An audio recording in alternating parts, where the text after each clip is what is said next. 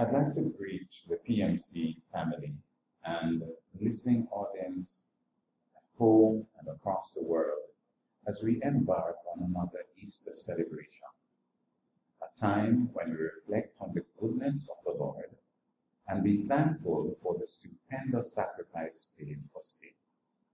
It's a time when we too can follow in the sacred and hallowed steps of Jesus in prayer, in communion, in love, in sacrificial living, and in submission to the will of God.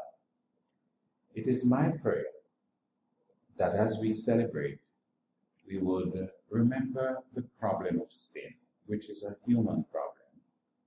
We would remember the plan of God, which is a divine plan. And most importantly, the passion of Jesus Christ. The problem of sin, because all had sinned and come short of the glory of God.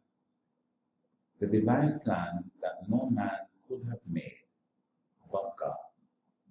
And the passion of Christ that demonstrated love that is unconditional and that is for all sinners.